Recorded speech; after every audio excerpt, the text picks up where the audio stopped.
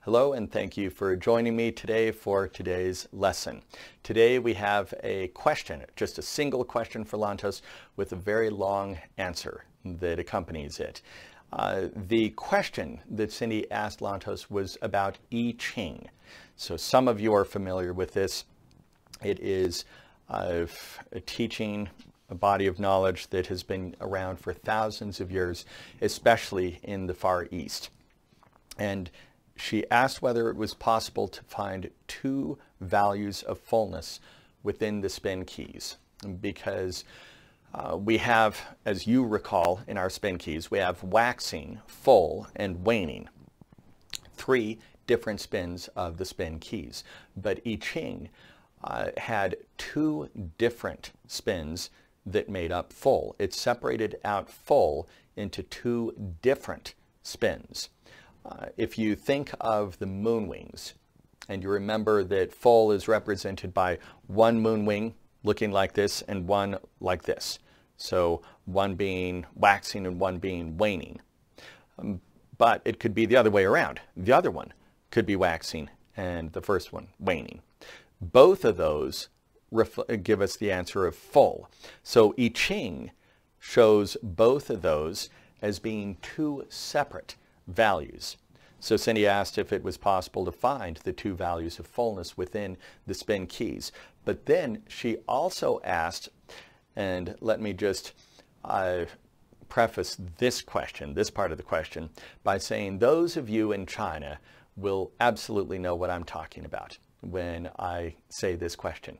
Those of you in America, well, if you happen to have an extensive knowledge of Chinese culture and history, you will also know what I'm talking about. But for the rest of you, which is nearly all of us, you will have no idea what this question means. But that is okay, because the answer is still illuminating.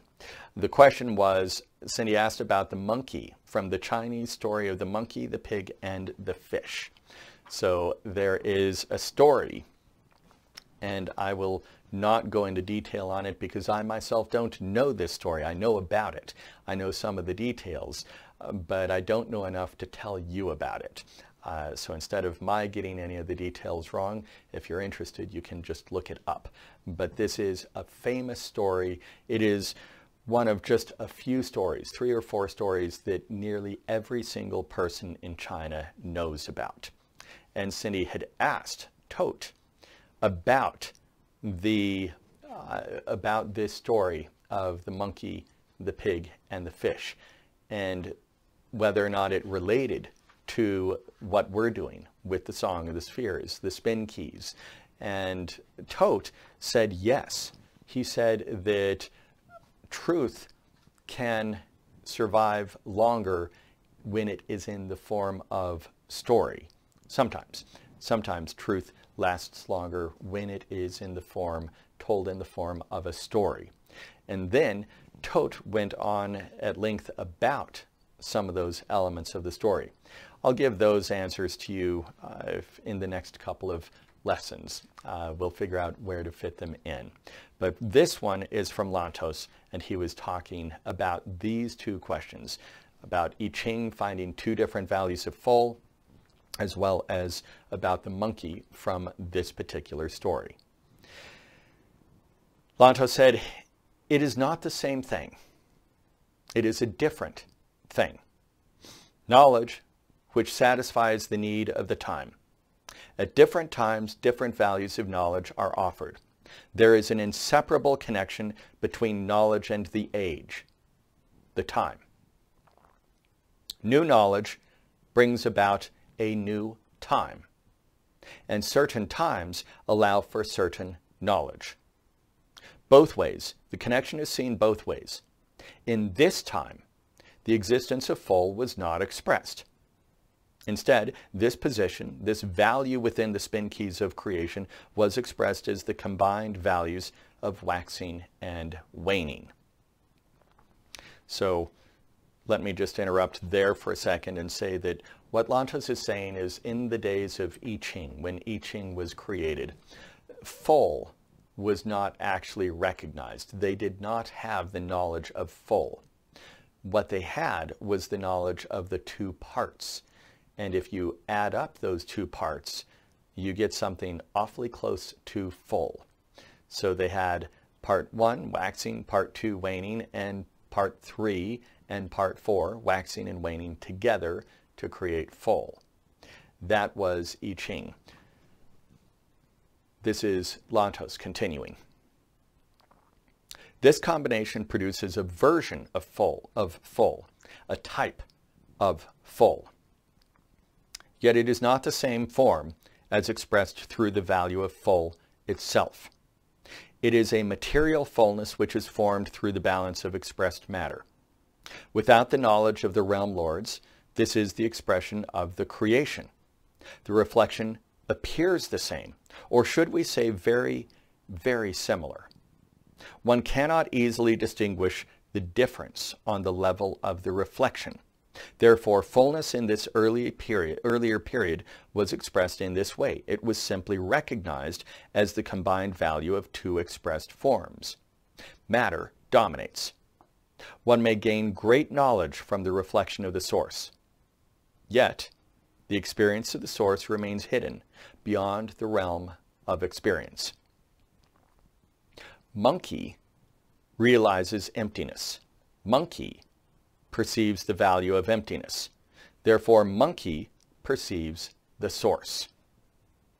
Emptiness is not found within the realm of reflection. Fullness is not truly experienced within the realm of reflection. The experience of fullness in the realm of reflection is limited. This experience of monkey shatters the validity of reflection seen as totality. For in the field of reflection, there can be only the material combinations of values. In this, one may be easily misled into believing that fullness is formed out of a balance of two expressed values, two material values, waxing, waning. We are so fortunate. We have received fullness in the reflection. In the reflection, fullness is presented as a form distinct from the assembly of two material forms. Reflected fullness illumines the path. Reflected fullness points the way to the source of this reflection of fullness. In the reflection, two parts of the moon may appear to be the value of the full moon. Yet this experience is full. This vision is of this experience of full, this vision of full, will not lead to the realization of the full moon. The realization will be of two parts which combine into a form of full. There will be no realization of the true value of full itself, the value of fullness of all and fullness of nil. Full all, full nil. Only through the reflection of fullness is the path illumined. The path of 81. We are most fortunate. The path of 81 leads directly to the source, directly to the goal. This is the path to holy vision. This is the path to realizing two values of fullness. This experience is available only when one goes beyond the realm of reflection, when one goes beyond the realm of the material expression of spin keys. When one initiates spin of the way, one is released. One is freed from this realm of reflection.